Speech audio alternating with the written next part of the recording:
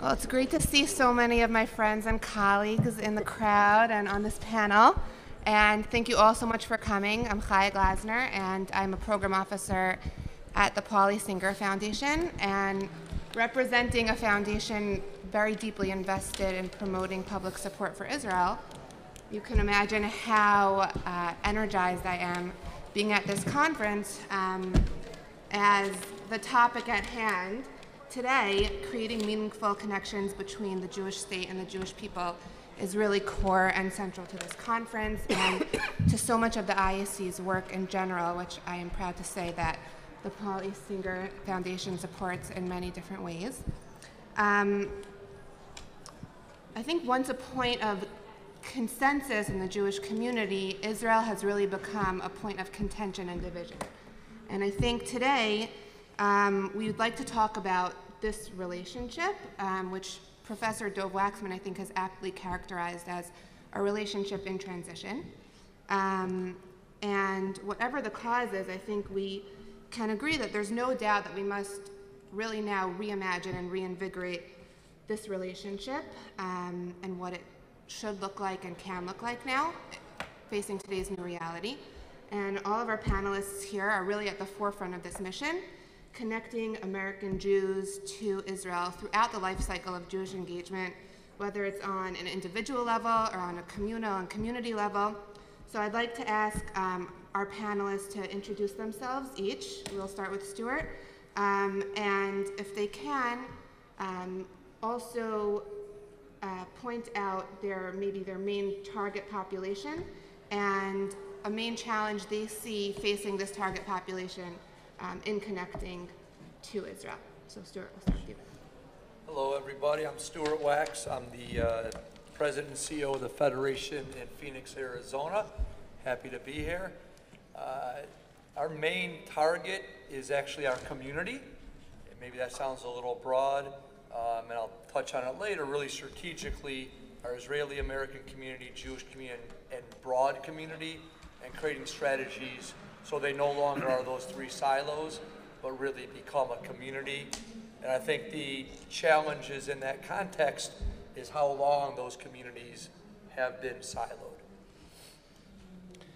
Russell Robinson, the Chief Executive Officer of Jewish National Fund. 3 years ago, we put together a $1 billion roadmap for the next 10 years. And in there, we focused on 25% of our income to be spent on populations under the age of 35. And that is a focus that we have shown one of our strengths or our growths. We have more donors from the 25 to 35 years of age group in the past 3 years. It's the fastest part of our growth.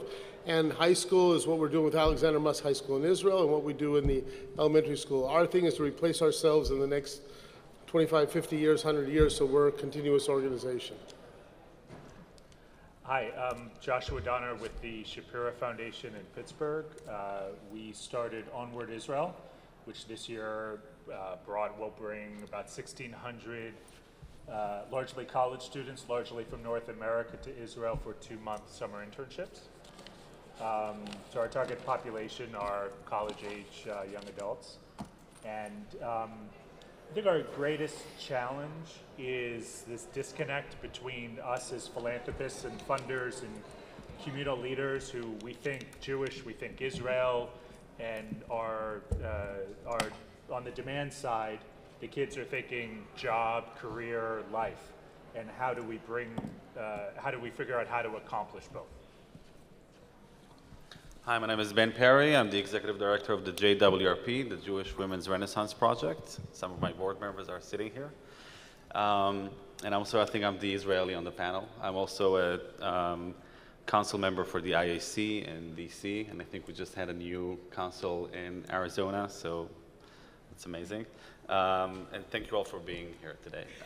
The Jewish Women's Renaissance Project brings Jewish mothers because we believe that if you invest in a mother, you invest in a family.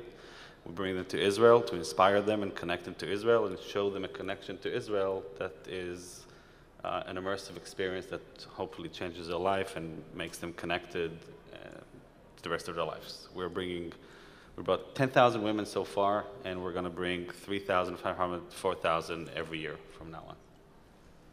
Thank you. Daniel Kraus from the Birthright Israel Foundation. Not the token Israeli, but certainly the token Australian. I'm assuming everybody's familiar with the work of Birthright in the last 16 years. I'd say two challenges that we have are making sure that we have an ongoing pipeline of participants that are interested to take this wonderful opportunity to be on our program, and secondly, an ongoing support to make sure that we can continue this transformative experience for many years to come. So first, maybe we can discuss engagement and connecting on an individual level, and then we'll shift to the community level. So Daniel, I'd like to start with you. Birthright really made the concept of mifgash, which is the human connection between Israelis and Americans, famous as an effective concept of connecting the two communities. So if you can you talk to us a little bit about why you believe this is such a successful engagement tool? Definitely. So mifgash, in terms of Birthright terminology, is an interaction of having anywhere between 5 to 10 Israeli soldiers on every single bus for up to 5 to 10 days of the entire trip. And the different evolution of mifgash has started as 1 day and then 3 days, and now it's become an integral part of every Birthright trip moving forward. Birthright ultimately sees itself not as a service to world Jewry, but a reciprocal relationship between the Jews coming to Israel and the Israeli society.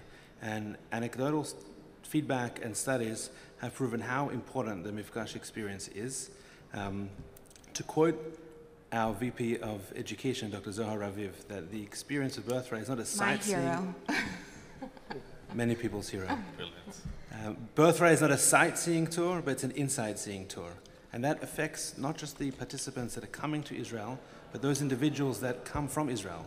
And it's beautifully set up from an educational and an emotional experience where the participants from Israel come onto the bus in their uniform.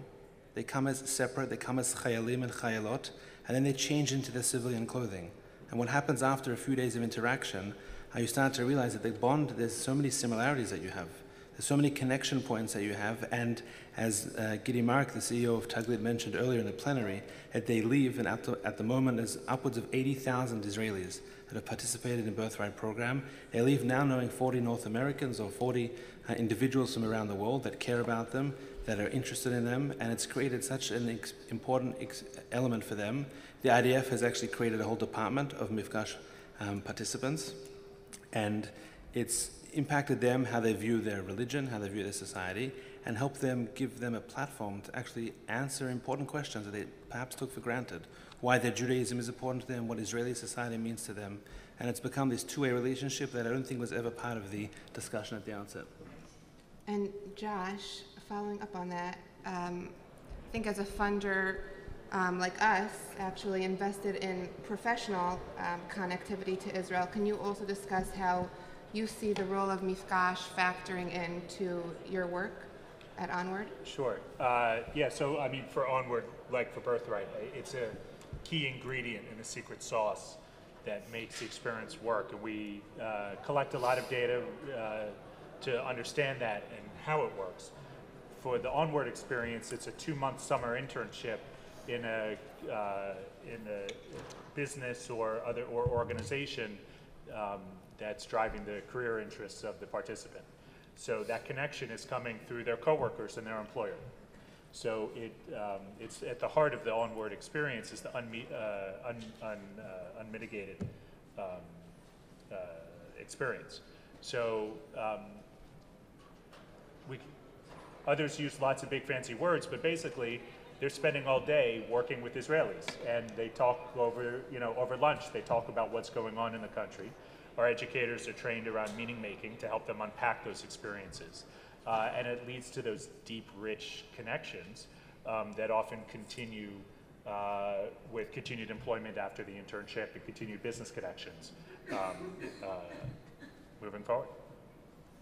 And Russell, I'll ask you actually about mifgash, also in the business political sphere, but connecting really high-level government officials to some of the political and business opportunities in Israel. I'd like to ask you how you see that personal mifkash element as transformational there as well. So I think that I'm going to bring it to the local level, not on the government level of the national government, but we do a lot of our work in the Negev and Galil. Our lay leaders get to know the people in the cities. They get to know the communities. They get to know the mayors. They work with it. It is no longer where you're going to be able to take people to visit for 24 hours and spend a couple of hours and decide that this is the relationship. The relationship is based upon partnership. It's a new reality. Israel's a new reality. Israel is no longer a land of exiles. Israel is no longer this poor country. Israel's now a brilliant place that you could be part of the winning solution and the winning formula, but you got to participate. And our people get to participate, and we've opened up that door. They get to get their hands dirty. They work with the government officials. They work with the community, and they set those priorities and those funding priorities as well in a relationship that's a partnership, not Big Brother. And I think that that is the new wave of the future. That's what you see with the soldiers, that we see with internships, and I think that that's where the growth and the brilliance of where we're going as a Jewish community is. At the Singer Foundation, we also definitely see, we're very focused actually on creating business relationships between the startup nation and the rest of the world, and it's amazing to see, you know, companies and governments come to Israel, actually interact with the people, the entrepreneurs, the high-tech companies, and really create those relationships that they end up taking off on their own.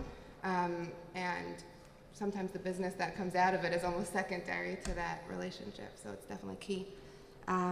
Stuart, I'd like to ask you to shift to the communal level. You touched on that a little bit in your opening remarks. How would you describe what an Israel-engaged community looks like? For someone, if there's some phenomenon that causes people to kind of go like this when they seat, it's kind of weird. Everybody shifts to the sides in rooms like this. I'd be that one in the back corner there. I have to say an engaged community looks a lot like what Phoenix is beginning to look like. And I don't mean that from any, well, I am proud, but I think I'll back from that into the approach we've taken as far as a community engaging around Israel.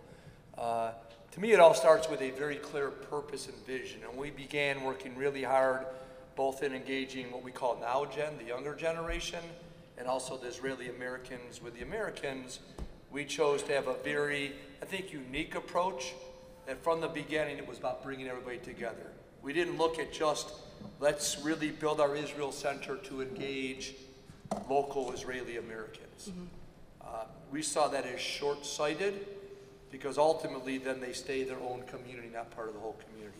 So we created a very clear vision of creating one community, but recognizing we had to pull that younger community in, we had to pull the Israeli American community in, and we had to pull the general community in, especially around Israel. For us, our, if you want to call it secret sauce or approach to this, number one, it starts with a great staff. Ours happens to be sitting right up front here, Shachar, of really making a decision. We used to have a community shliach that we bring in, and it would change every 2 years. Some were fantastic, some not so much so. But no matter what, you'd have that shift in focus and personality every 2 years. It's not speaking against that. We didn't have a structure to have both. So we chose to really bring someone in that would share that passion and purpose. And then really build on there. So we created programming originally on our own and then partnering with the IAC to really begin bringing in the Israeli Americans, but instantly infuse our general community with them and not look at them in silos. When we'd have big events, we'd create VIP, but not the typical VIP where we'd bring from the Federation our big macher donors and they'd sit in the room beforehand. We would bring in members of the Israeli community and American community and actually assign seats. This was Shachar's idea, so they had no choice but to begin mixing. And this kind of organic approach started becoming one community. We now have Israeli Americans on our board, not in an Israeli American seat, but in the same seat as any other board member. They're supporting our campaign, they're supporting our Israel Center, soon to be our regional IAC office, and really bringing diversity of programming together. has worked exceptionally well in the beginning of having a very engaged community. And Ben, maybe you can also address how you see Israel as playing a central role in engaging young Jewish families. So first of all, I just want to say I'm inspired by what everybody's saying. And as an Israeli that just moved to the States a few years ago, I just want to shout out to Birthright that I think Birthright changed the landscape of how the relationship between Israel and Israelis are with young people in the diaspora, which are not so young anymore. And like it's been 14, 15 years already. And 16, wow. And you really see that because you see young professionals now that have been affected by one life-changing experience and they see everything different. This is part of what inspired my board to start this program. And I also see other visionaries foundations that are picking up on the power of an immersive experience, and we're so happy to see more of these experiences happening more and more. I think the biggest challenge that I see for the Jewish community, and I'm talking about the majority of the Jewish community which is not involved in Jewish life, the ones that are not that connected. The ones that are connected, and they're usually part of the federation already, they're donors, they go to shul, they're connected, they're in a good place. The ones that are not are the ones that are drifting away, and it's very hard to reach them. We see that through sophisticated, if we are mindful about trying to find them, connect them, reach out, and tell our past participants and everybody that we work with that they're change agents, that we give them a mission to reach out and and we tell them it's all about relationships and that they can be part of the solution, not the problem. We can create a movement that is broader than all of us, and it's all of us working together. I mean, we bring women from 26, I think, countries around the world, so it's a network, and they come together, and they see the responsibility that they all share as Jewish mothers. It changes their perspective about everything. Then when they come back, it's not just Israel, but Israel is the tool, it's the inspiration, but it's much deeper. It's about Jewish, and it's about the responsibility, and then the different organizations we work with can take it to the next level and continue and get them engaged and active and give or whatever the organization is doing. If we can just jump off Ben's comments. Birthright is the largest educational program in the Jewish community, but we're proud of the fact that we've given birth to programs like JWRP, Onward Israel, and many others. And just to focus on the Israeli impact on the communal and the meta level, it's really given the Israeli soldiers that come onto the bus as individuals a new understanding of what it means to be a Jew in Israel as part of this worldwide family. Never have they had a chance to interact with other individuals that come from a whole plethora of countries and really connect what it means to be Jewish in the diaspora.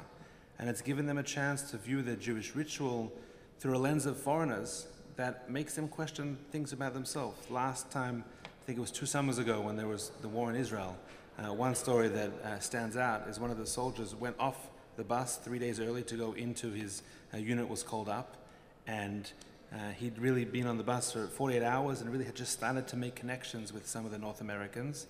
And when you go into active duty, you leave your phone aside, and he came back and he had 684 WhatsApp messages. Are you okay? We'll miss you, checking in on you. For these people that he met for 48 hours. Wow. And that connection isn't just through WhatsApp, that comes back to when they travel to both respective countries and destinations, and it transforms both societies. It's very impactful. I'm curious if anyone else has a personal If I can story add to that, share. I just want to say... We could ping pong all day. We also added Israelis on our buses, which is a new thing we started a year ago. So we now have Israeli mothers. Some of them are actually from Alexander Moss School, and they are coming as ambassadors, wanting to connect and do a mifgash with the women from the diaspora. But really halfway through the trip, they see that they see Israel different. And they see Israel through the eyes of the person visiting Israel for the first time. And it changes their perspective on Israel and the diaspora. and the Jewish people. Again, we're learning from you guys, and we are changing the program that it will be even more impactful and more meaningful, and we see that this is a great thing that is happening for us. Ben, when you were saying that, being not an Israeli, which you might have been able to figure out, and focus on local community, kind of conversely, we've taken some efforts to bring our local Israeli Americans on mini missions and things to learn about the Jewish community. When we were looking to do a lot more work in engaging young Jewish adults, we took a couple trips up to Detroit, who has been one of the leaders in Next Gen, Now Gen, and we intentionally took a very successful Israeli entrepreneur with us to kind of understand how American Jewish communities go about engagement, what organizations life, because what I've learned is it's a very foreign animal, our organized Jewish community, to what they're used to in Israel. And last October, they're actually sitting in the back, we took a mini mission actually to Las Vegas to meet with Sheldon and Miriam, see what's happening there, the IAC, the Jewish world, Jewish philanthropy. And it was actually on that plane ride back that Phoenix creating an Israeli Scout program began. And just this 8 months later, I think we have 70, 80 kids in that program. I'm sorry, how many? 76. I don't want to exaggerate or underestimate. 76 kids. So it's kind of been conversely of letting our Israeli Americans learn about whether it's doing Israeli things or typically American Jewish community things, letting them explore it on their own in an opposite direction. I'll just add, yes, and everything that's been said.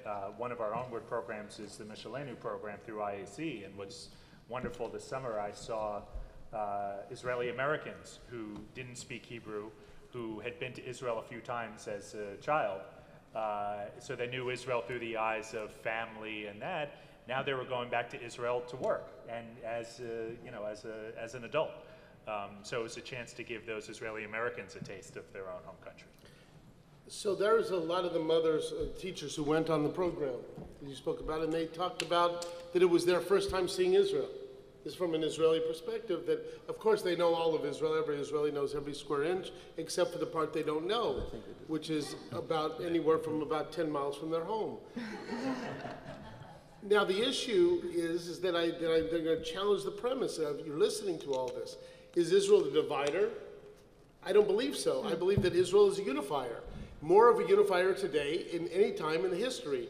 In the 1930s and 40s, we had the Council of American Judaism, anti-Zionist movement that divided this country, not because they were anti-Israel because of a religious reason. They really felt that Israel was going to be the cause of anti-Semitism and the destruction of the American Jewish community. The opposite has happened. The growth of American Jewry is today, they say 7.1, 8.1. You know, I said this earlier, in the 1960s, Look magazine wrote an article called The Diminishing Jew.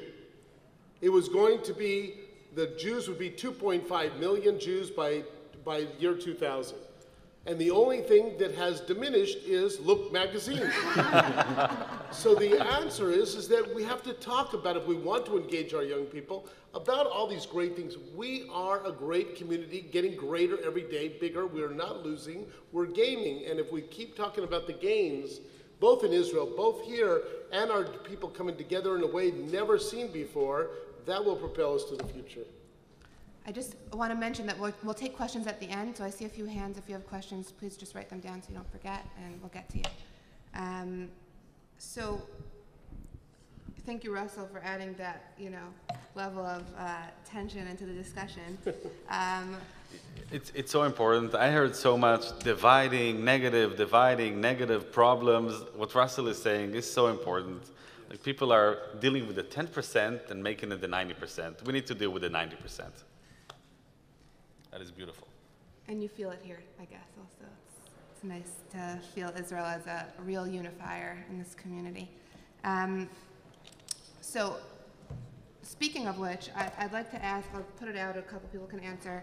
Are there any initiatives that you've identified as cross-cutting or transcending political differences in an environment that, even if Israel is a unifier and we can all, squabble over that, it definitely can be a point of political contention. So Can be. I want to take this one. sure. In Israel, I worked as an attorney for 4 years, and after I realized I didn't do anything wrong to anybody, I quit that profession. And then I worked for the Paris Center for Peace, and I worked in the peace industry for 7 years. And I'm a secular Israeli from Tel Aviv.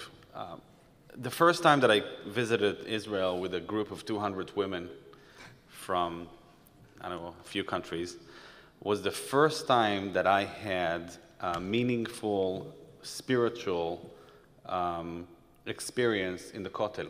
Now, I've been sworn as a soldier in the Kotel, and it wasn't a meaningful experience for me. So it was almost odd to me, coming from the peace industry, that we are bringing women to Israel and we don't deal with politics. As an Israeli, which the only, you meet an Israeli, you talk about politics and how much you make. That's our two questions we ask at hello. No politics? What are we going to talk about? Sports? On our trips, there's no politics, and there is a spiritual connection to the land of Israel, and we don't shy from that.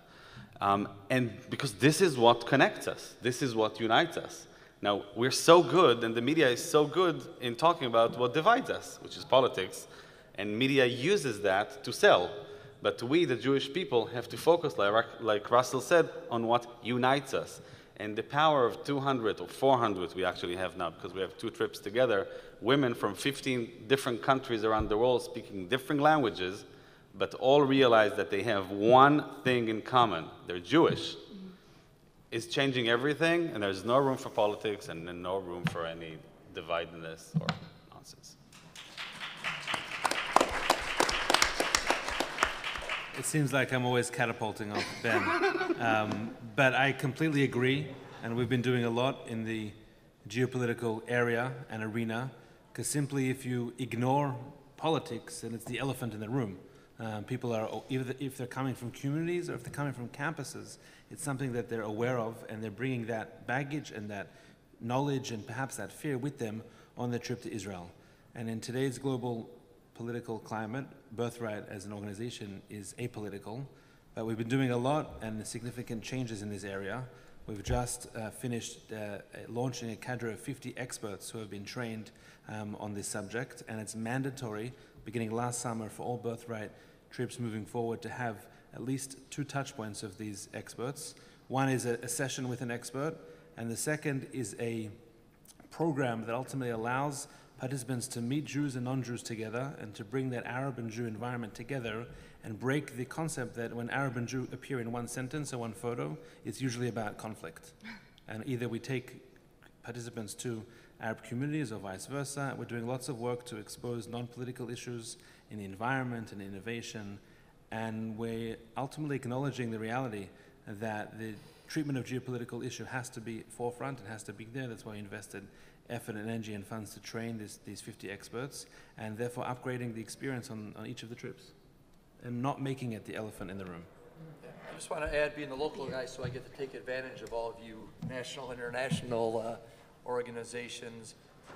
I agree with everybody saying it, but I think that foundation, you said it really well, Ben, of focusing on the positivity.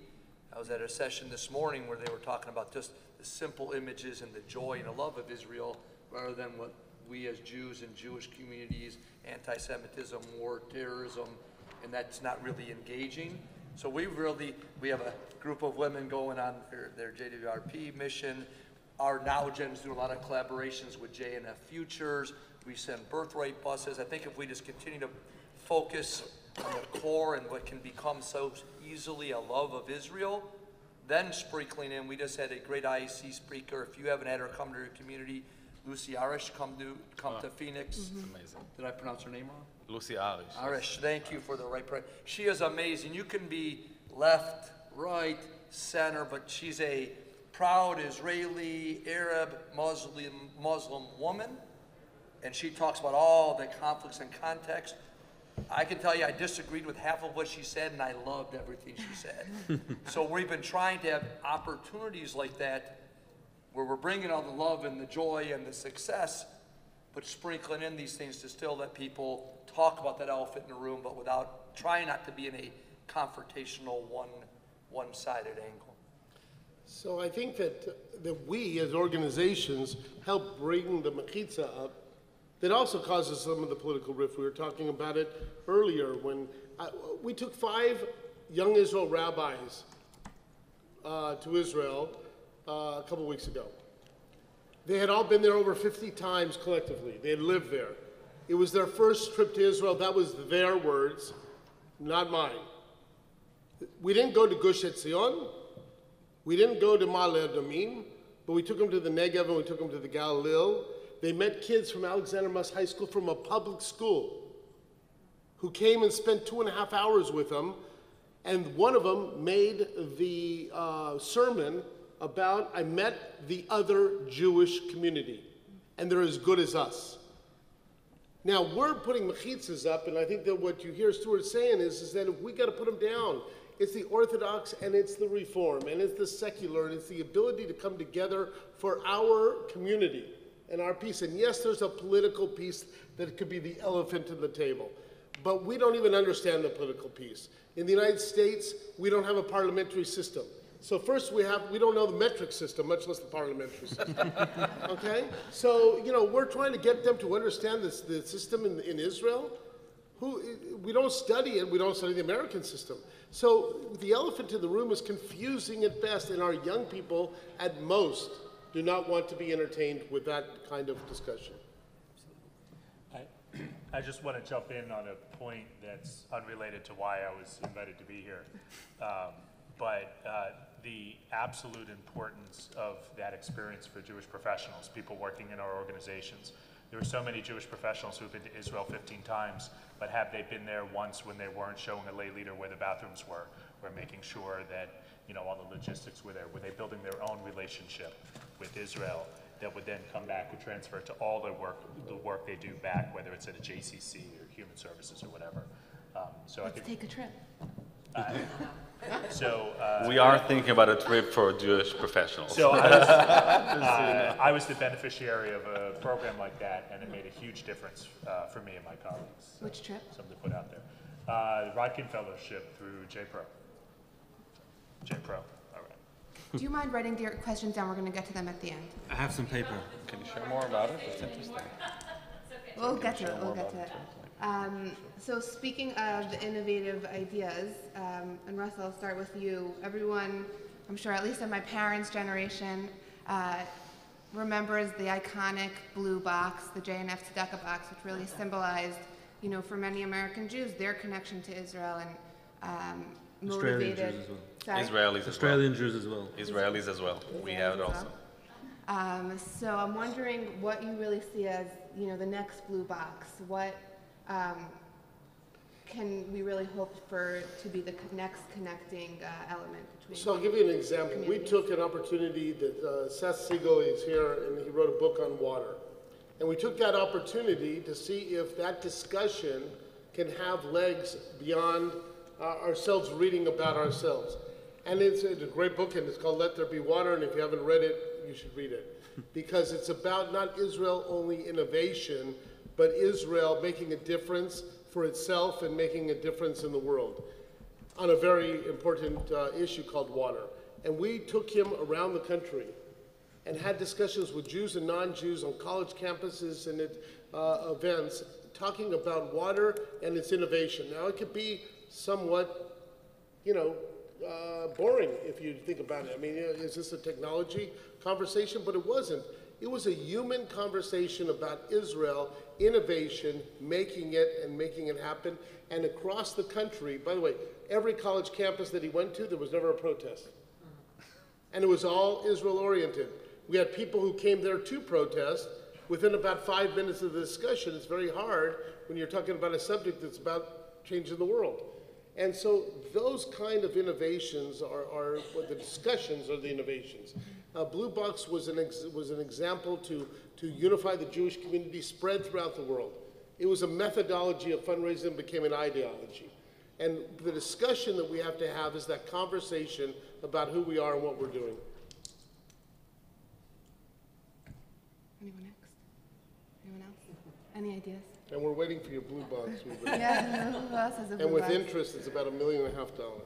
I guess, you know, federations, you can say, have had their own blue box, very traditional, I'll say somewhat siloed, hierarchical approach to life.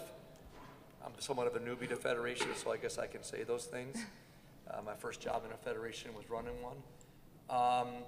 And what we're really trying to do, and it correlates to a lot of what we're talking about, of putting the mechitzas away, of not talking about campaign.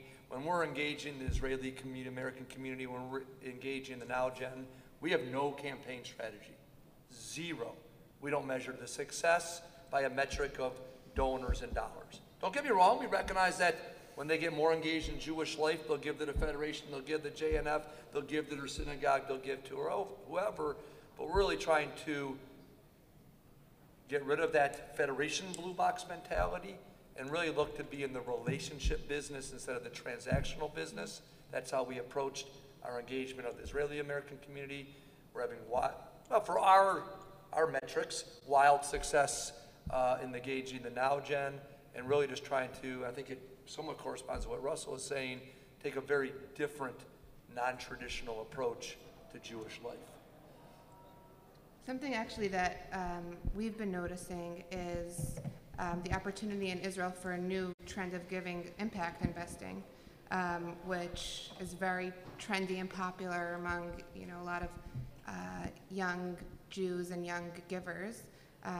Israel has so much innovation going on in fields of global importance and social good, and the ability also to get that message across to people who want to be investing, but with the double bottom line and do good with their giving. I think that's also something interesting now that we're seeing emerge, the potentials for Israel.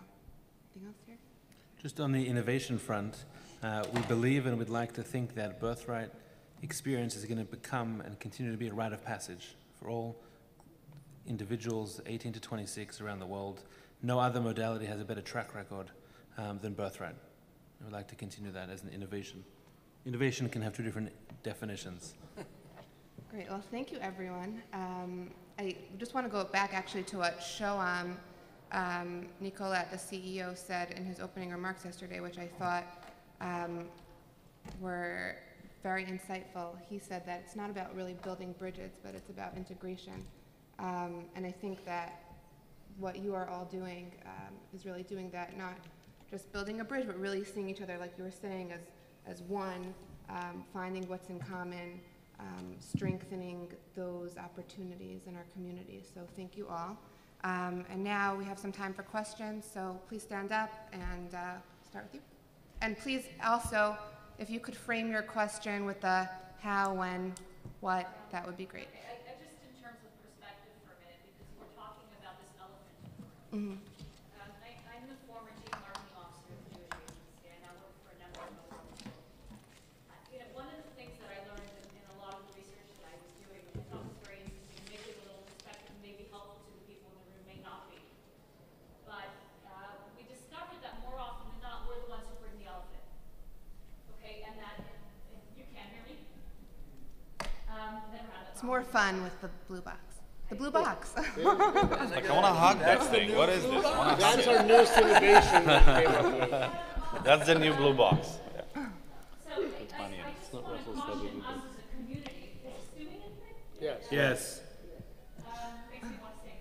I want to caution us as a community. Go for it. One of the things that we realize is that we as in the American Jewish community who lives in Israel, and that very often we make the conversation about conflict instead of culture, tradition, heritage.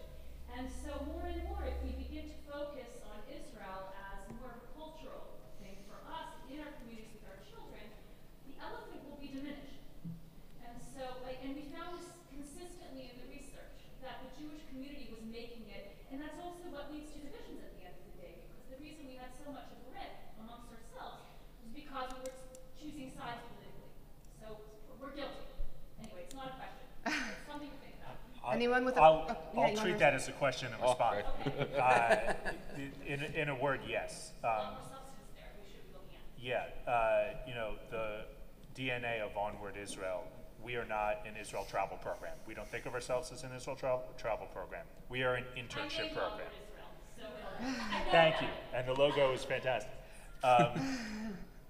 Onward Israel continues to this day to be run as an internship program, and our competition are other internship career building opportunities. That's how our customer thinks, and that's how we have to think. And yes, there's a secondary for the participant. There's often an element of being Jewishly seeking and Israel, interested in growth around Israel. And yes, for the employer, Zionism is a piece of why they participate. But the internship always comes first.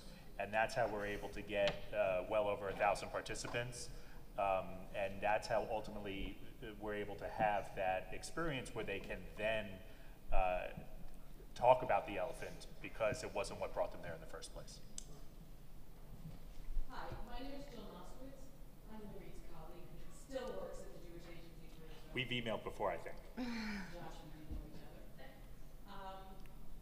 But my question relates to this conference, the lens of this conference, and a little bit about my personal family life, because I am an American-Israeli, married to an Israeli-American. In other words, we lived in the United States for a long time, we lived in Israel for a long time.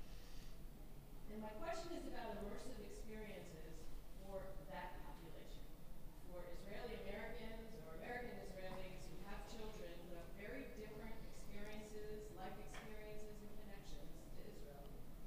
Have you given any thought in any of your programs to doing anything targeted, special, different for that population? So is that defining the population specifically for? The children of Israeli Americans or American Israelis, however they define themselves. So mixed marriages, if you will, mixed families. Or together. Yeah, together.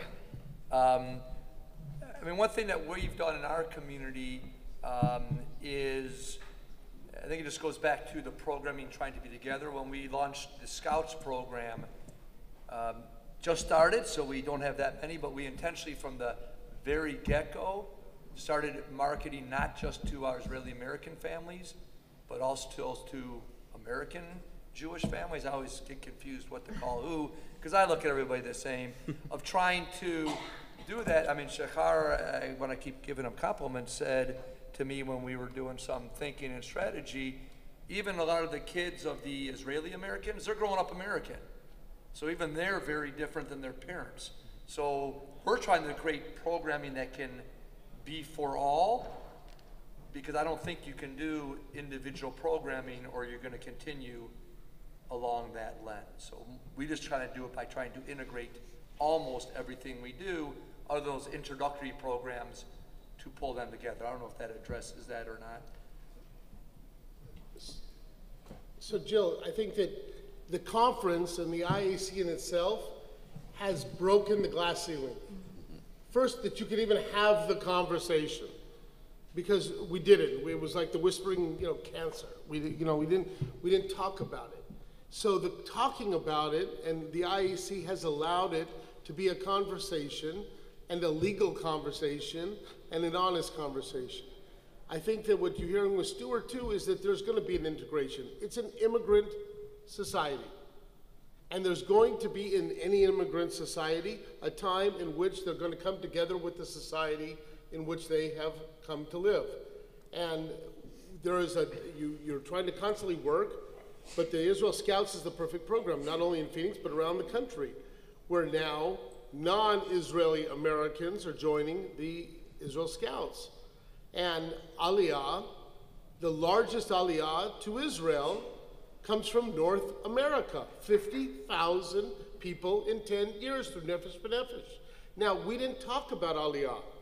Aliyah was not a subject that we would even rave about. It was, God forbid, at Alexander Muss High School, they would worry about ever talking about anybody who made Aliyah, because then you would take your kids there and for sure they would leave. Today, it's a conversation, so it's both ways. And I think that that is where we're going. And that's the beautiful thing of an IAC, and that's the beautiful thing of a Nefesh B'Nefesh, is that it's not aliyah from the lands of distress, it's aliyah from the lands of opportunity, and you could have that dual allegiance and dual love. Next question. Just to answer your question, sorry, Chaya, that we specifically receive funding for children of Israeli Americans to go on Birthright and to have that experience. And the local federation right here in Washington has a reverse mifgash to bring them back as well. So you're welcome to send us more of your children. If I can add, because I think I have another hat of the IAC as well here, and I don't want to ruin the party, but we're not the same. We're not the same. We are actually quite different. The Israelis and the American Jews are quite different in many levels. I do agree that in the end, this is an immigrant community that will be dissolved in some way into hopefully into the Jewish community, or they won't, by the way. The Pew report shows that 80% of the Israeli immigrants in the United States interfaith marry and actually are out of the Jewish family after a generation. So maybe they won't. The movement is going to be just more because the world is getting smaller and people travel more and travel is easier, and the migration question just becomes an obvious thing. In the same way that 20 years ago people moved in the States from one city to another for a job, now it's becoming a country. And my friends, researchers here in the NIH, moved from Israel not because they don't want to be in Israel, because the research institutes in the States are the ones that their profession is leading them towards. And most of them are not aware about what it even means to live in the diaspora and what you need to do actively to remain Jewish, which the American Jews and my colleagues from the Ministry of Diaspora Affairs know this. They found our program. And they say that the Israelis don't have the diaspora defense mechanism. We don't. I never went to shul in my life in Israel. And if I did, for Yom Kippur, I would stay outside. I would never go in. And here I need to make an effort to change that, because this is not the same reality I used to live in. And this is not obvious. And this is an awareness question. To answer your question, so first of all, we need awareness. We're not the same. And the IAC is trying to help with that. Like Russell says, just start the conversation. We have amazing minds, and I don't know how many years of experience we can deal with it. And by the way, it's not the first time this is happening. This has happened before in history for other peoples and for our people as well. To answer for JWRP, we are bringing in December the first group of IAC Israeli American mothers to come on our trip, and we want to learn from this and see what they bring to the picture, and we want to continue that conversation with them. But if I may, that reality, I just want to add to that, that's synagogue fundraising.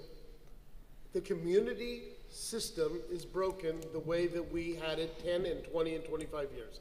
Not bad, it's the reality of it. You raise money in a synagogue. When they raised money for my grandfather, it was telling my grandfather you had to put your name at the synagogue so your grandchildren would see your name. I give to my synagogue knowing that my children will never be in that synagogue. They'll be somewhere else.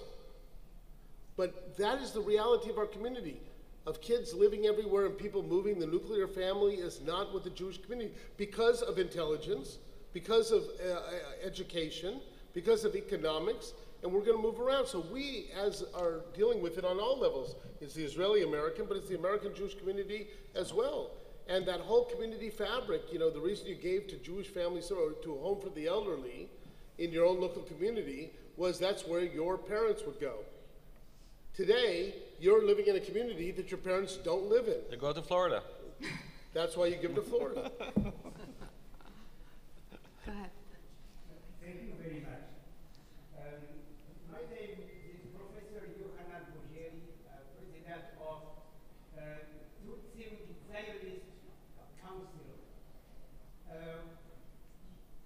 My question is, as Jewish, some American and some Israeli Jewish institutions, are you aware, as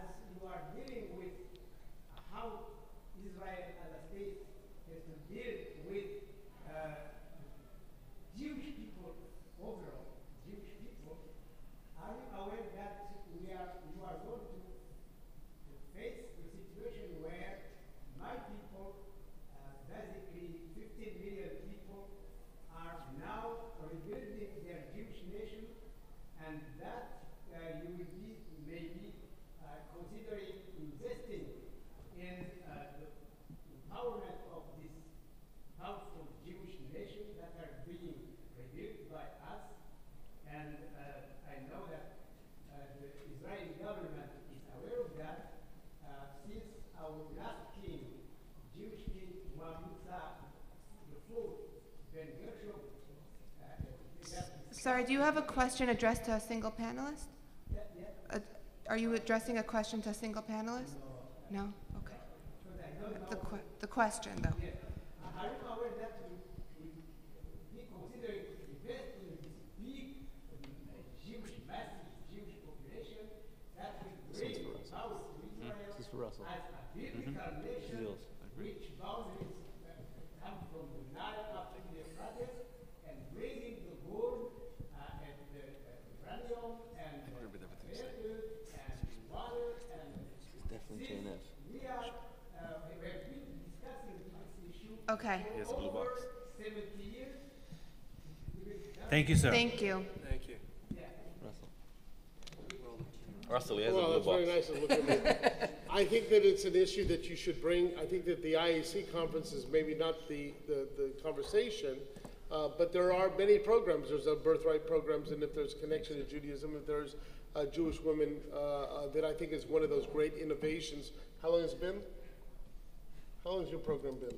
Since 2009. So 2009, you have those entrepreneurial kind of systems, and so I think that there's infrastructure there and a conversation that we can have. Thank you. Any last question? No?